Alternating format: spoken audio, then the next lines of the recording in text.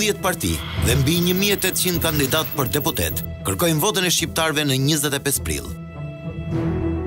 Të gjithë janë në garë për të dalë të parët. Por vetëm 140 do të kenë fatin që të hyjnë në kuvendin e Shqipërisë. Kush janë kandidatë në këtë luftë e edhshme për pushtet?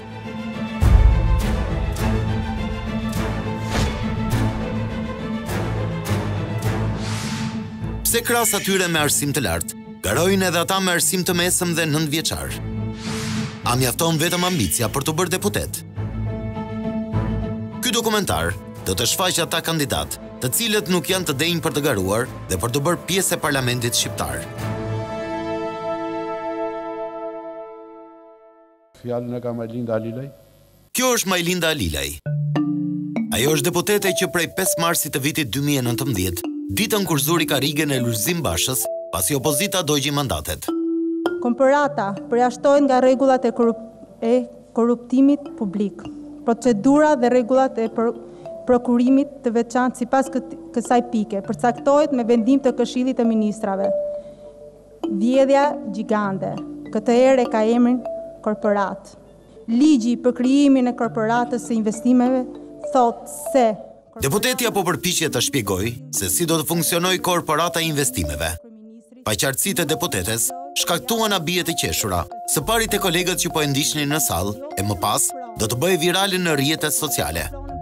Fjalimi i saj do të shënonte edhe momentin më të turpshëm në historinë e parlamentit. Ju falenderit.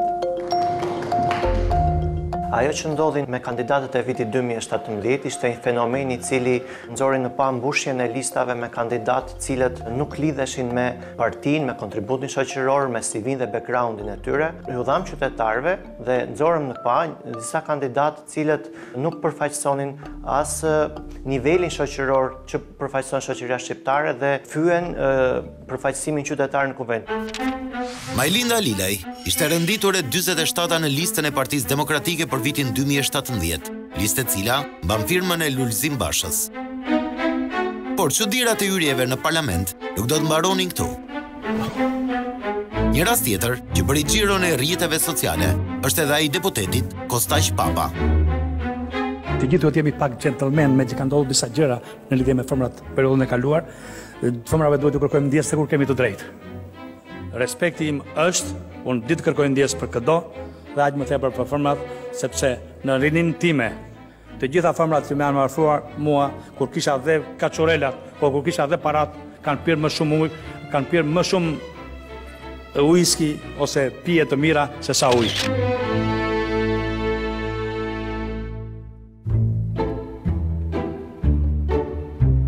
Ky është Selamije Nisheri, deputeti që u bë menjëherë meme, si për prezencën e tij, ashtu edhe për oratorinë. Me një inteligjencë që lë për të dëshiruar, ai nuk mund të shqiptoj qartë as emrin e pandemisë. Shërimin e kodit 19 dhe për parlamentin shqiptar për qëndrimin e tij në këtij infeksioni gjatë gjithë kësaj periudhe. Parlamenti dhe qeveria shqiptare ka qenë në krah të gjithë punonjësve të cilët janë infektuar nga kodi 19. Një tjetër moment që sharak është edhe momenti kur mban një fjalim para kamerave, pa prezencën e mikrofonit apo të gazetarëve.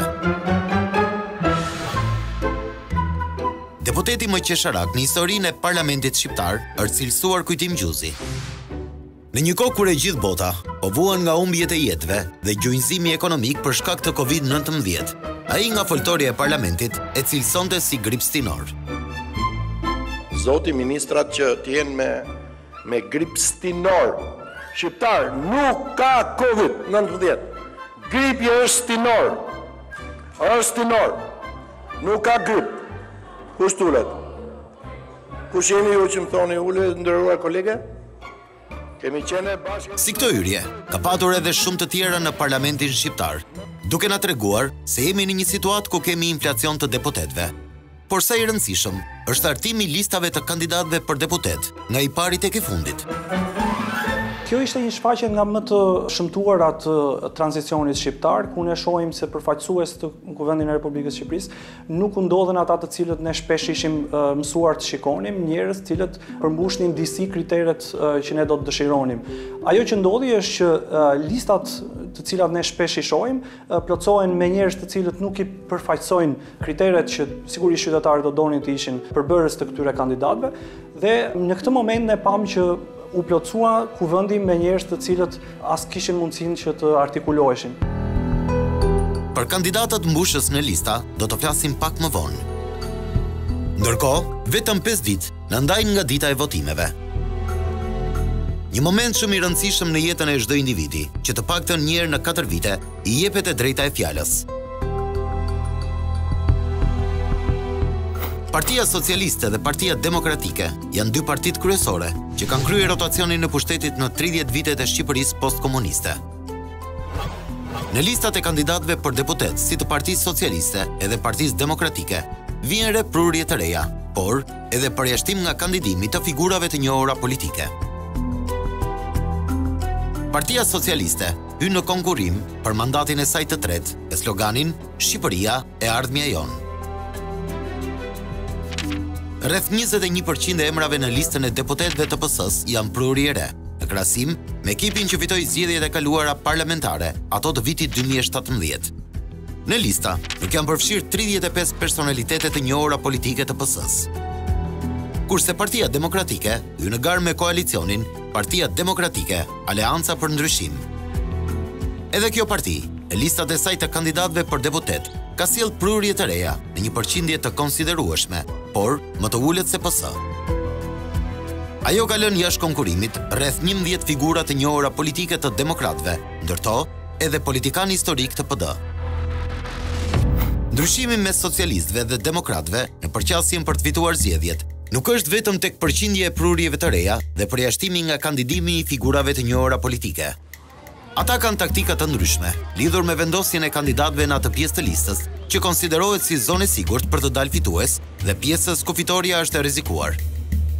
Surpriza që sjell PS është vendosja në zonën e sigurt, kryesisht të prurjeve të reja. Kurse drejtuesit politik janë vendosur në fund të listës në 12 qarqet ku do të zhvillohet votimi. Vetë kryeministri Edi Rama nuk është në zonë të sigurt.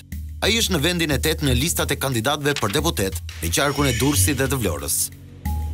Unë shikoj pozitiv lëvizjen e kandidatëve të cilët janë me shumë eksperiencë në politikë në numrat e fundit. Kjo do t'jap sistemit mundësi për t'u provuar dhe do t'jap mundësi që kandidatët të cilët janë sipër të kenë një garë me vetën e tyre, po edhe me kandidatët e tjerë, dhe besoj që për partinë politike kjo është pozitive pasi fut gjithë kandidatët në një garë.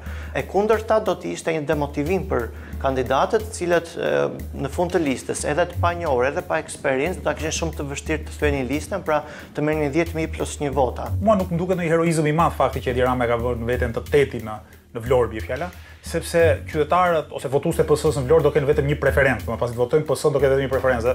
Mendja do që shumë prej tyre do ta votojnë Edi Ramën gjithsesi, kështu që Edi Rama mund ta vendoste veten edhe të fundit fare në listë, sepse kishte sigurt që do të fitonte. Domethënë këto janë makiazhe për treguar sikur në atë parti ka ndofar jetë demokratike, pa ajo parti një lloj si partitë e tjera, qelbet nga oligarkia e brendshme apo nga despotizmi i kryetarit.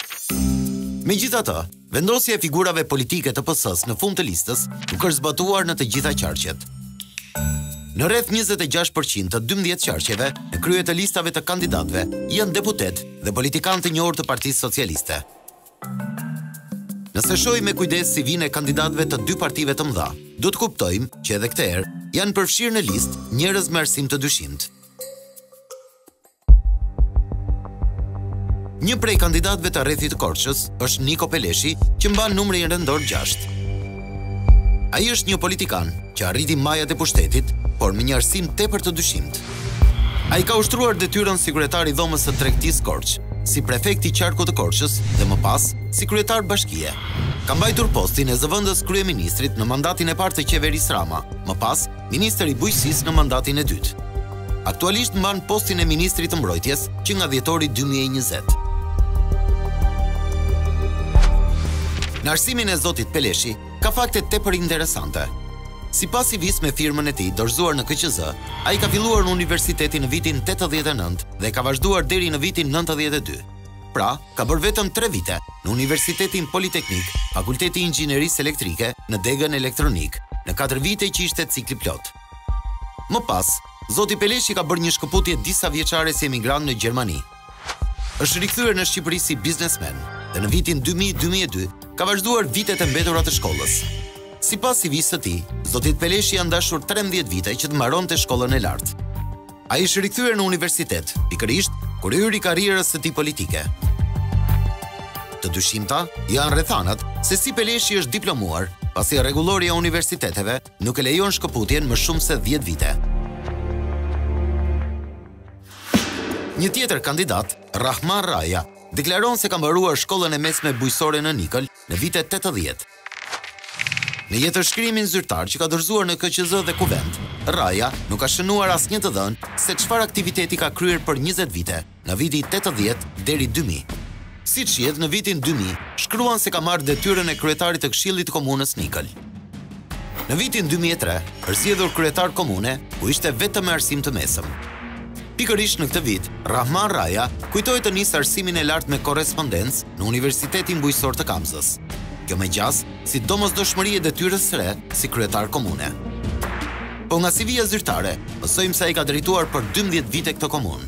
Më pas, karriera e tij ka njohur vetëm rritje, derisa mbërriti në Parlamentin e Shqipërisë në vitin 2017. Ndërkohë që në këto zgjedhje kandidon në qarkun e Durrësit dhe mban numrin 6. Kandidati me numër 5 për Durrësin i Partisë Socialiste është Ilir Ndraxhi. Në CV-n e tij shkruan se ka arsimin e lartë si inxhinier pyesh. Ndërkohë që për 10 vite me radhë ka punuar si shofer në parkun e mallrave Durrës dhe në drejtorinë e kurudhave Durrës. Më pas, ai është bërë biznesmen deri në momentin që ka hyrë politikës. Duket që edhe arsimin e lartë e ka kryer vetëm pasi ka filluar të merret me politikë. Pasi nëse do të ishte ndryshe, një person me diplomë në inxhinieri nuk do të punonte si shofer për 10 vite. Me marrjen e detyrës së re kryetarit bashkisë. Kandidat me arsim të dyshimt ka dhe në Partinë Demokratike. Luan Baçi, një ish deputet i Partisë Demokratike, kandidon përsëri për zgjedhjet e 25 prillit. Ai deklaron se është me arsim të lartë për histori gjeografi, megjithatë, gafat që bën me historinë nuk janë të pakta. Ai nuk di as vendin se ku e ka ngritur Skënderbeu flamurin. Dajmë dhe sot në këtu, Partia Demokratike nderon ditën e flamurit, nderon herojnë tonë Skënderbeu që ngriti flamurin 1443 në Vlorë.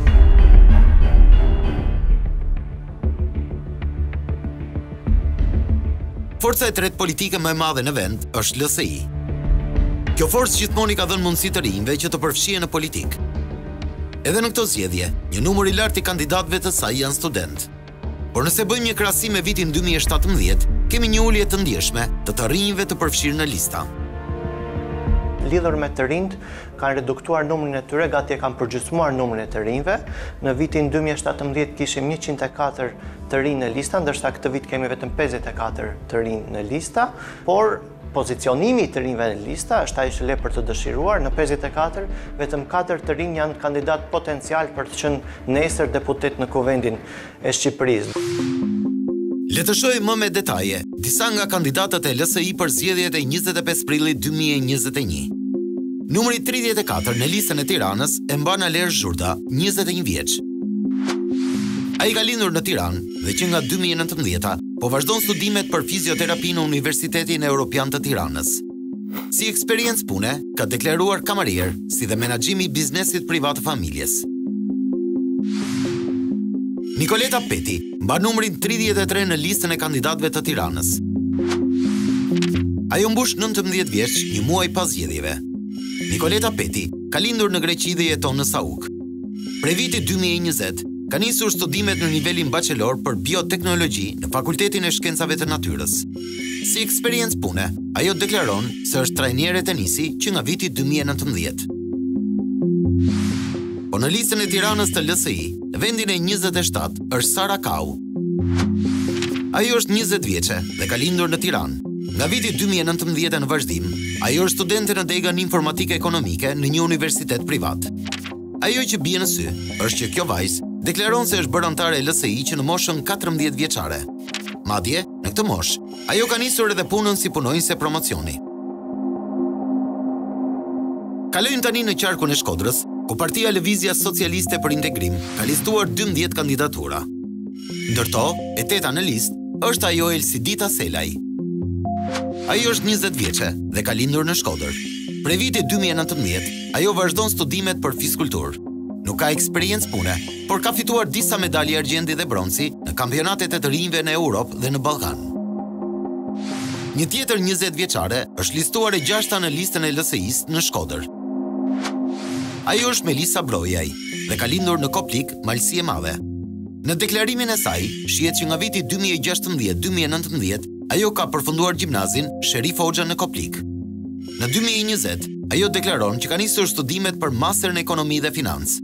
Nuk dihet nëse është një gabim apo një falsifikim i CV-s, por pas gjimnazit nisin studimet bachelor dhe jo master, siç deklaron Melisa. Ndërsa nga viti 2020 në vazhdim, Melisa Brojaj deklaron se është menaxhere e një biznesi në Londër. Le të kalojmë në jug të vendit, në qarkun e Gjirokastrës, ku janë vetëm 6 kandidatë për LSI. Në analizën e listës, ajo që na troqi vëmendjen është kandidatja me numrin 2 në listë, Myrvete Asqeri. Kjo kandidate është 39 vjeç dhe ka lindur në Gjirokastër. Deri këtu jemi në rregull, por ajo që na ngriti pikpyetje është mënyra se si është arsimuar Myrvetja.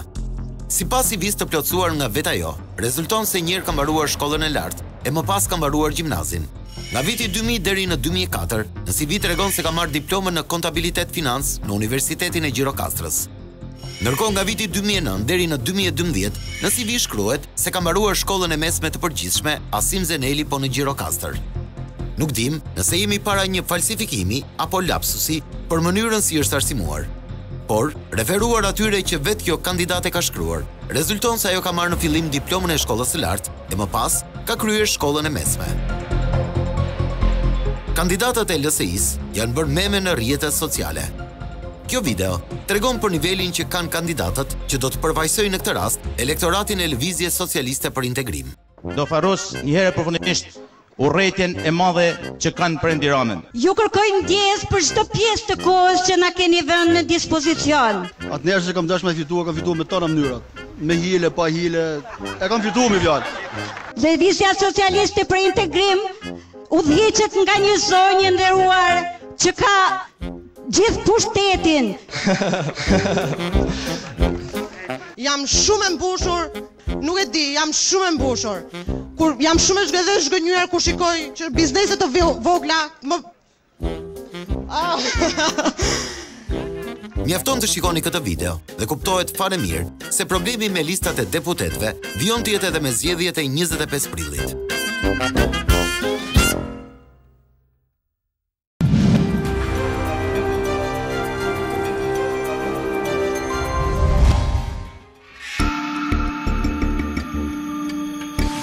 Nini 45 i Kushtetutës Shqiptare në pikën 1 parashikon që çdo shtetas që ka mbushur 18 vjeç, qoftë edhe ditën e zgjedhjeve, ka të drejtën të zgjedhë dhe të zgjidhet.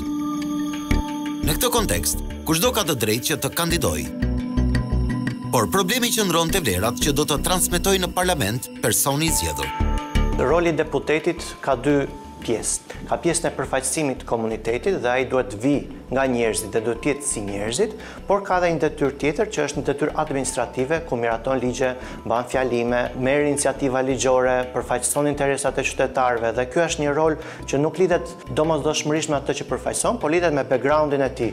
Dhe sa më shumë deputet të kemi në parlament të cilët përfaqësojnë një background të lartë, të cilët janë të updetuar me legjislacionin vendas dhe tuaj, aq më cilësor do ta kemi përfaqësimin në parlament. Dy partitë e mëdha janë treguar të kujdesshme në zgjedhjen e kandidatëve sa i përket arsimit, ndryshe nga sa ndodh me partitë e vogla. Sipas deklaratave të vetë kandidatëve, asnjë prej tyre në Partinë Socialiste nuk është me arsim të mesëm, ndërsa në Partinë Demokratike kemi një rast të një kandidati me arsim të mesëm. Ai është Andrea Simaku dhe kandidon në Korçë. Sipas CV-s së tij, ai ka mbaruar shkollën e mesme dhe është biznesmen. Numri rendor që ka në listë është 11. Nga një vëzhgim i listave të kandidatëve të partive të tjera, mund të themi se kemi zbuluar çuditëra. Në listë ka kandidatë që janë me 9 vjeçare dhe me të mesme. Madje ka kandidatë që janë në profesion si shofer kamioni, berberë, rrobaqepës, hidraulik, taksistë e të tjerë. Duhet të theksojmë që në fillim që nuk kemi paragjykim për profesionet, por duhet kuptohet që jo të gjithë mund të ushtrojnë funksionin e deputetit, ashtu si jo të gjithë mund të ushtrojnë atë të mjekut. Për të artuar dhe miratuar ligje e rezoluta, duhet që të kesh një formim të caktuar. Aq më shumë në këto momente, që vendi synon të bëhet pjesë e Bashkimit Evropian, ku duhet të përshtaten një sër legjislacionesh. Pyetja është se si mund ta bëjë këtë punë një person që ka vetëm arsimin 9 vjeçar, që nuk ka njohuri në një gjuhë huaj, apo që ka punuar gjithë jetën kuzhinier apo berber. Vendi jon pritet që të jetë një vend kandidat dhe të hape negociatat, ku 28 kapituj do të jenë kryefjala e 4 viteve të ardhshme, atëherë kandidatët për deputet apo deputet të ardhshëm do të kenë gjithë barën për të përgatitur të gjithë përshtatjen e legjislacionit me legjislacionin e Bashkimit Evropian, duke filluar nga mjedisi, nga ekonomia, arsimi dhe të tjera. Qytetarët duhet të votojnë ata kandidat me backgroundin më të lartë arsimor për të qenë më efektiv dhe më konkurrues edhe me vendet e rajonit sa i përket përgatitjes së legjislacionit. Para se të shohim se kush janë kandidat me arsim 9 vjeçar dhe të mesëm, le të ndalemi në disa shkelje që janë bërë nga kandidatët në deklarimet e tyre. Në listën e qarkut të Lezhës, për Partinë Lëvizja Demokratike Shqiptare, e kryesuar nga Myslim Murrizi, na troqi vëmendjen kandidati me numër 6. Bëhet fjalë për shtetasin Martin Ndreca, 38 vjeç, i lindur në Kalivaç të Lezhës. Çuditërisht, dokumentat e Martinit janë plotësuar nga shtetësja Raimonda Leshi, banuese në lagjen Ishull Lezhë. Kjo shtetase ka vendosur edhe kartën e saj të identitetit, si dhe numrin e telefonit. Ky numër u kontaktua nga stafi Top Story, por aty u përgjigj bashkëshorti i Raimonda Leshit. Ai u shpreh se Martin Ndreca ishte shoku i tyre, por që si kishin numër kontakti. Kur u pyet se si bashkëshortja e tij ka plotësuar një formular për dikë tjetër, duke bërë një shkelje penale, personi mbylli telefonin. Martin Ndreca është i 6-ti në listë, ndërsa Raimonda Leshi është e 7-ta. Është e qartë që këta persona njihen me njëri tjetrin dhe se emrat e tyre janë vendosur në listë për t'i bërë nder dikujt. Nëse kalojmë në qarkun e Elbasanit, do të shohim një tjetër problem sa i përket kandidatëve. Këtëherë bëhet fjalë për koalicionin ABOK, një parti e pensionistëve të bashkuar, ku mes tyre spika deputeti Selami Jenisheri. Ata kanë nisur të vendosin kandidat në lista pa dijenin e tyre. Ky është rasti Mariana Dollanit, e cila nuk e dinte që kandidonte për deputete në qarkun e Elbasanit. Ajo është e 11-ta në listë dhe regjistrimi i saj është bërë pa patur dijeni. Pasi e ka marrë vesh, ajo ka kërkuar që të çregjistrohet. Top Story ka siguruar dokumentat ku koalicioni ABOK njofton KQZ për dorëheqjen e 3 kandidatëve, 2 prej të cilëve janë mësues dhe nuk duan të humbasin vendin e punës. Ndërsa rastin e Mariana Dollanit e kanë justifikuar sikur ajo është regjistruar pa i treguar bashkëshortit dhe kjo ka shkaktuar sherrë në familje. Po nga ky koalicion, kemi një tjetër kandidaturë që pranon që e ka emrin në listë për t'i bërë nder dikujt dhe jo se i intereson të merret me politik. Bëhet fjalë për Bardhe Lisi, e cila kandidon e 10-ta në listë në qarkun e Shkodrës për Partinë e Pensionistëve të Bashkuar. Bardhe Lisi është 38 vjeçe, me arsim të mesëm dhe ka 11 vjet eksperiencë pune në rrobaqepsi. E kontaktuar nga Top Story për të bërë një profil të kandidatëve të panjohur, ajo u shpreh se nuk është për këtë punë. Unë jam një punonjëse e thjeshtë, nuk marr vesh nga politika. Në listë e kam emrin sa për t'i bërë nder dikujt, u përgjigj në telefon kandidati ABOK. Partitë e vogla në Shqipëri vërtet mund t'i mbledhin janë 7000 firma njerëzish, me dhe me quhen anëtarë, po askujt nuk i shkon mend që ata janë anëtarë të vërtet. Unë mendoj që në Shqipëri ka parti sot në këto zgjedhje që do kenë më shumë kandidatë për deputet se sa votues tyre. Do të thënë sepse një pjesë e konsiderueshme kandidatë për deputet janë kot aty, ndonjëri dhe merr në një lek thjesht sa për tu futur në listë, edhe me 6 do të votoj parti tjetër. Ligji kërkon që si partitë e vogla ashtu dhe ato të mëdha që hyjnë në zgjedhje, të plotësojnë listat me 153 kandidatë. Kjo bën që partitë e vogla të mbushin listat me kandidat vetëm sa për të plotësuar numrin. Në këtë sens do duhet që të kishim një tolerancë ligjore ku partitë e vogla më së paku do duhet që të përfaqësoheshin me aq anëtarë sa ata e mendonin të arsyeshme se mund të jepnin shoqërisë përballë për të vendosur kandidatët e tyre, por që nga ana tjetër ne duhet të kuptojmë që edhe për të marrë me politikë dhe për të formuar një parti nuk është një çështje dëshira, por një çështje ekstravagance, ajo duhet të kalojë mes proceses të cilat do duhet që të mirë funksionojnë në shoqërinë tonë. Kjo ishte një marrëdhënie shkak pasojë. Për shkak se prodhuam deputet artificial, kjo ndodhi dhe media i dha rëndësi këtyre deputetëve artificial, të cilët më pas erdhi një deadline që duhet të linin mandatin për të krijuar parti artificiale. Dhe si çdo parti artificiale, do të kemi kandidatë të tillë, të cilët thonë se janë anëtarë të Këshillit të Evropës, thonë se kanë punuar pastiqer, por ndoshta as pastiqer nuk mund të kenë punuar. Pra çudirat me të cilat mbushin profilin e tyre për të çuar përballë qytetarëve. Pra vazhdon që qytetarët të fyen me këto lloj kandidatësh të cilët ju vijnë përballë, por besoj që me hapjen e listave dhe me mundësinë që ju është dhënë në këto zgjedhje qytetarëve, këto do të eliminohen dhe ky problem do të përfundojë pas 25 prillit.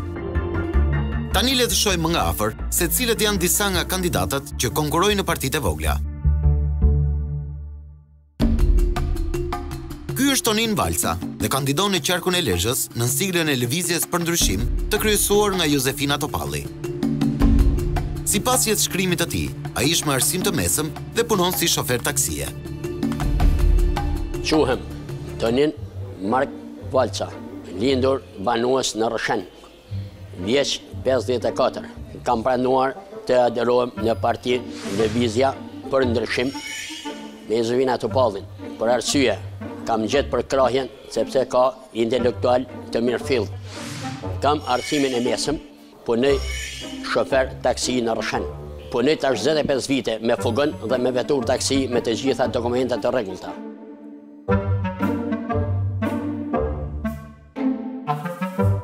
Njerëzit do të votojnë e para që rrjedh nga një familje prej babes tim që njeh të gjithë mirëdita ka njoh. Një njeri i ndershëm dhe me të gjitha të mirat që e ka njoft mirëdita. Themon, vetë, i biri, punoj shofer taksi dhe me të gjitha punët e mia, ndjesin time, punoj me ndërgjegjje, me pasërti. Por, unë punoj në këtë kohë, sepse sot në këtë kohë punon i pandershmi. Unë vetëm do të pastroj taksit pa licenca 1.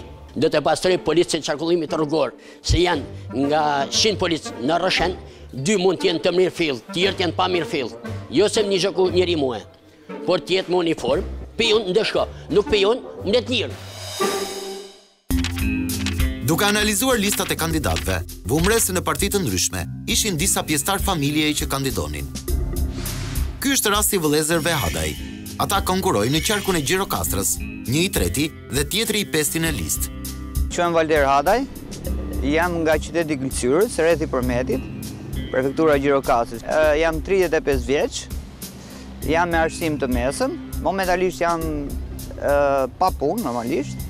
Jam kandidat nga Lëvizja Demokratike e Shqipërisë, me kryetar Myslim Morizin dhe jam për të ndryshuar diçka në komunitet dhe pse jo dhe në Shqipëri. Kur e pyet se çfarë premton ky kandidat dhe pse duhet ta votojnë, ai përgjigjet kështu. Atëherë unë nuk premtoj asgjë, po përveç se kërkoj domethënë që të më votojnë për arsyeën e vetme që të ndryshojnë jetën e tyre dhe mos të bëhen militant partish, por të shikojnë gjithmonë jetën shoqërore dhe jetën aty në Gëlqyrë. Domethënë ta ndërtojnë jetën me studimet që ata bëjnë, me sakrificën që ata bëjnë, ta ushtojnë aty në Gëlqyrë, ta bëjnë aty në Gëlqyrë. Mund ta ushtrojnë edhe vetë ata, pse duhet të votojnë? Pse duhet të më votojnë? Kjo është arsyeja, domethënë, sepse ne ofrojmë që ata të punsojnë aty ku janë, domethënë në qytetin e tyre dhe jo diku tjetër, Tirana apo dhe më gjerë.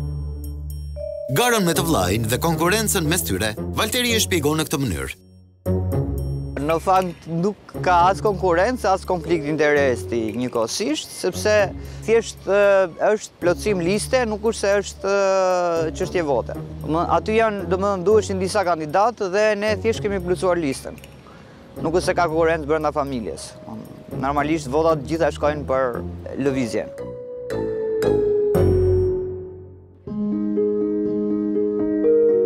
Në listat për kandidat për zgjedhjet e 25 prillit, ka edhe persona që besojnë vërtet se mund të ndryshojnë diçka. Ky është rasti 20 vjeçarit Daniel Çokut, i cili është me aftësi ndryshe. Jam Daniel Çoku, jam 20 vjeç, kam mbaruar arsimin e mesëm. Arsyeja unë pse e kandidoj është sepse personat me aftësi ndryshe nuk kanë një përfaqësues që t'i përfaqësojë në parlament. Duke parë prindrit duke luftuar në përdyrë spitalesh, në përdyrë institucionesh të ndryshme, për të marrë atë që ka vërtet me takonte. Kjo ishte një ndër arsyet. Dërgojmë një projekt ligj për infrastrukturën, për punësimin e personave me aftësi ndryshe.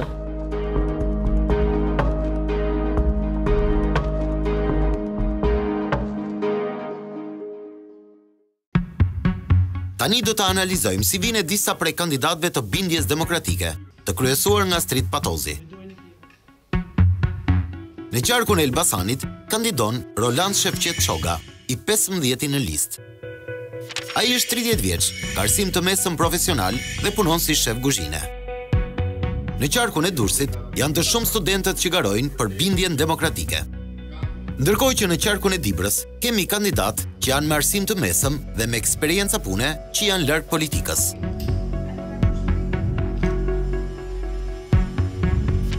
Behar Mexhit Nuci është kandidati që mban numrin 6 në listë.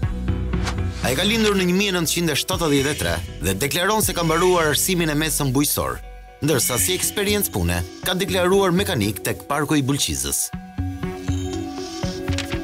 E katërta në listë për qarkun e Dibrës për këtë parti është Valentina Deda.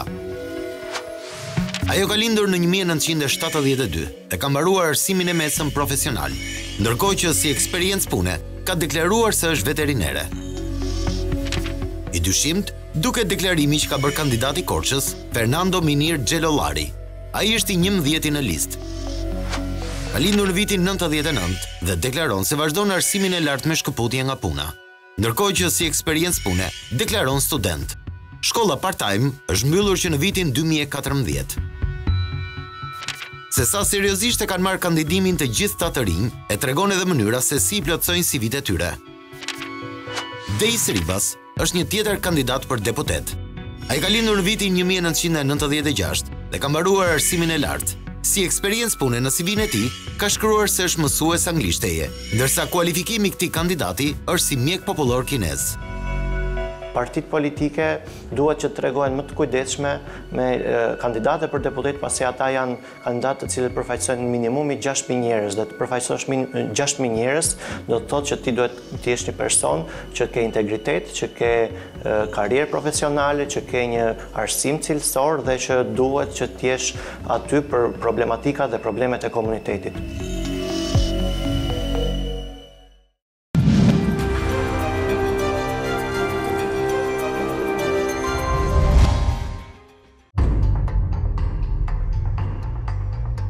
Le të shohim një tjetër rast të një kandidati me arsim 9 vjeçar. Bëhet fjalë për kandidatin e nismës thurje në qarkun Dibër, Selim Sela. Ai është 26 vjeç dhe është i 4-ti në listë.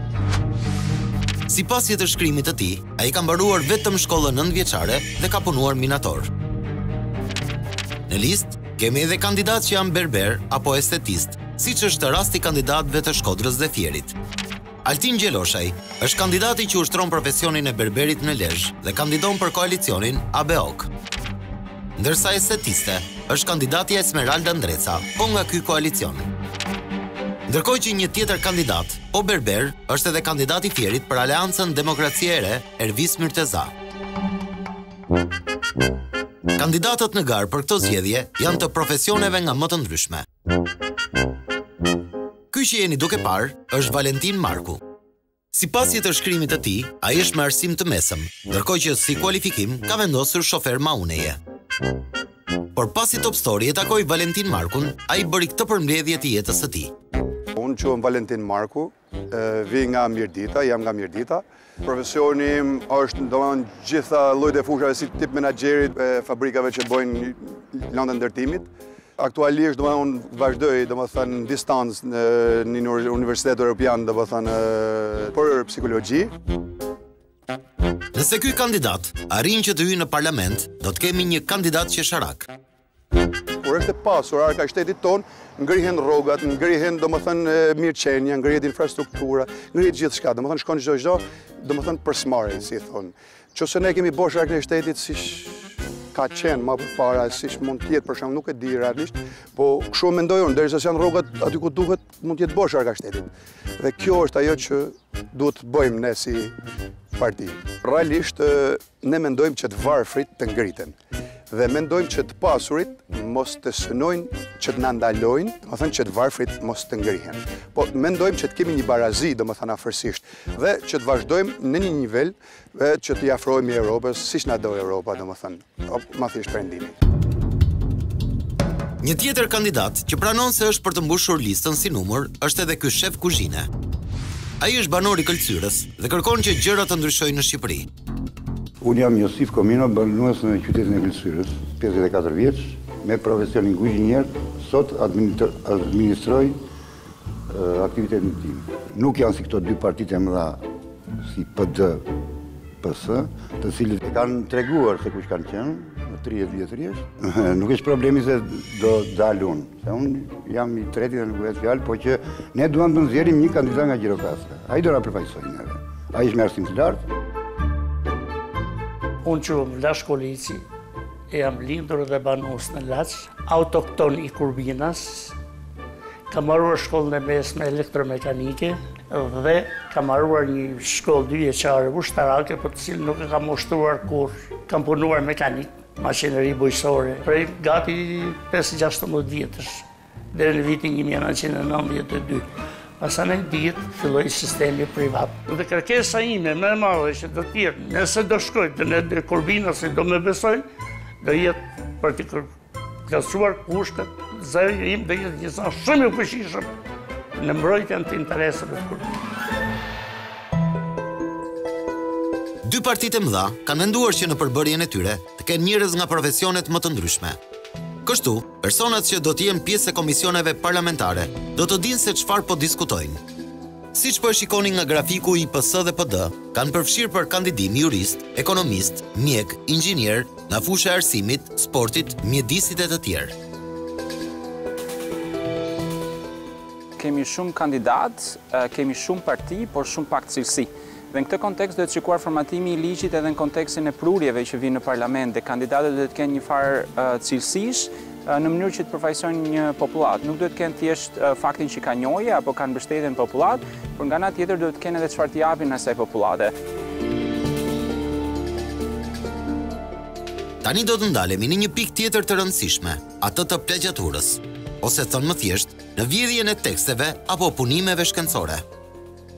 Vitet e fundit, në vendin tonë janë denoncuar një sër plagjaturash të kryera nga politikanë të rëndësishëm. Por pavarësisht denoncimeve të bëra, ata vijojnë të jenë pjesë e jetës së politikës në vend.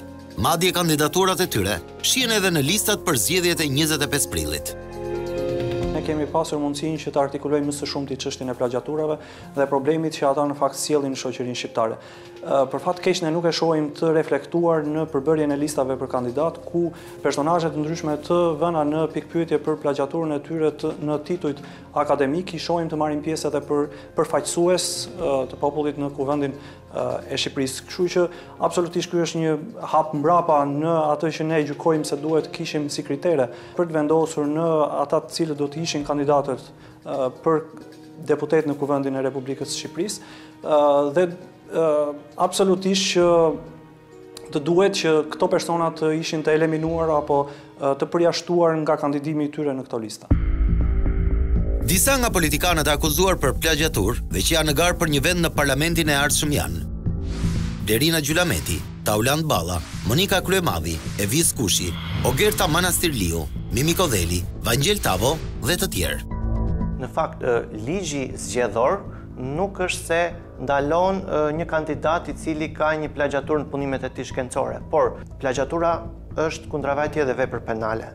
Dhe si e tillë duhet që të kalojë edhe filtrin e integritetit dhe filtrin e dekriminalizimit. Pra, në momentin që Shqipëria nuk e kontrollon plagjaturën, atëherë ne kemi këto kandidate në lista. Po këto janë hajdute të një teksti, por nesër mund të shndrohen në hajdute të një të mire publike. Në shtator të vitit 2020, u bë publik fakti se edhe Ministri i Arsimit u kap me plagjaturë. Plagjatura është bërë nga një punim i autorit Erik Chang, i cili në kohën kur e ka bërë studimin, ka qenë asistent profesor në Universitetin Shtetëror të Michigan. Një skandal i tillë duhet të sillte largimin e menjëhershëm të Evis Kushit nga posti i ministres së Arsimit. Kjo jo vetëm që nuk ndodhi, por Evis Kushi është kandidate për deputete. Kam shumë të vështirë të kem një fjalë që dëgjoj në rastin e ministres së Arsimit. Kjo i vë kapakun të gjithë qendjes mjerane në të cilën arsimi në Shqipëri ndodhet. Kur Ministri i Arsimit, figura më e rëndësishme e arsimit në Shqipëri, ka kopjuar, dhe nga ana tjetër nuk e shikon si shqetësim, dhe nuk e shikon si një reflektim për dëndërheqje, kjo është një skandal i madh. Dhe nga ana tjetër na bën të kuptojnë që arsimi nuk ka qenë dhe nuk do jetë kurrë prioritet, jo vetëm e partisë në pushtet, po edhe nga ana tjetër që nuk është se ka një kërkesë ose një presion për të përmirësuar situatën.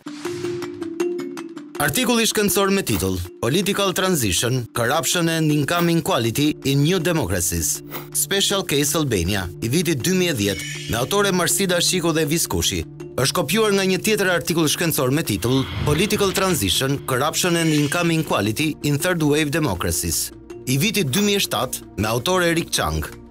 Në fakt po të krahasohen të dyja punimet, ajo Erik Chang dhe Evisa Kushit në bashkëpunim me Marsida Shiku, aty jo vetëm që kanë ngjeshmëri, por ka dhe fjali identike. Ajo që e bën fare skandaloze këtë plagjaturë të ministres së Arsimit është fakti se vlerat numerike për shtetet të ndryshme nazi janë paraqitur sikur janë të njëjtat edhe në Shqipëri. Dua të kujtoj që ka pasur dhe denoncime publike për një nga kryetarët e opozitës që është zonja Kryemadhe në lidhje me doktoraturën e saj që gjithashtu ka pretendime për plagjaturë. Doktoratura e Monika Kryemadhit me temë Analiza e sistemit të sigurimeve shoqërore në këndvështrimin ekonomik dhe juridik është plagjaturë. 2 kapituj të doktoraturës, Kryemadhi ka kopjuar nga libri European Welfare States Comparative Perspectives, duke mos e cituar. Konkretisht, ajo ka kopjuar kapitullin e 2 të librit në faqen 19-33. Ky kapitull përkon me kapitullin e parë të tezës së doktoraturës së Monika Kryemadhit, faqet 17 dhe 30. Kapitulli tjetër që ka kopjuar Kryemadhi është kapitulli 4 i librit, faqet 59 dhe 73. Ky kapitull përkon me kapitullin e 3 të tezës së doktoraturës së Monika Kryemadhit, faqe 69 dhe 82. Një tjetër politikan i njohur në radhët e socialistëve është edhe Taulan Balla, por edhe ky ka rënë pre vjedhjes së tekstit shkencor. Doktoratura e Taulan Ballës është në hetim në Rumani nga universiteti ku ai ka mbaruar studimet. Ish ministri i shëndetësisë dhe deputeti i LSI-s Vangel Tavo ka mbrojtur në vitin 2012 doktoraturën. Në këtë punim, ai ka kopje të marra nga puna e një tjetër studiuesi, të cilat nuk i ka referuar në punimin e tij. Pra, edhe Vangel Tavo është kapur me plagjaturë. Por pavarësisht kësaj, Tavo kryeson listën në qarkun e Gjirokastrës për zgjedhjet e 25 prillit. Por sa ndershme është që persona që gënjejnë apo që përvetsojnë titujt në mënyrë të gabuar të vendosin për fatet e kombit. Ne kemi provuar, domethënë, nëse ata kanë mashtruar për sa i përket personit që ata janë, pra nëse heqin veten si pedagog, për shembull, Blerina Gjulameti vazhdon ende të jetë pedagog. Si mund të jesh pedagog dhe ti transmetosh të rinjve që ti nuk duhet kopjosh, duhet të jesh origjinal kur vetë ke kopjuar. Pra, në këtë kontekst, fakti që ata kanë vjedhur titull akademik, fakti që kanë mashtruar në lidhje me arsimimin, sigurisht të bën të mendosh që mund të bëjnë gjithçka. Dhe dihet për shembull niveli i korrupsionit në Shqipëri është në nivele alarmante. Kjo i hedh, le të themi, pak erza gallate, një dramë të madhe.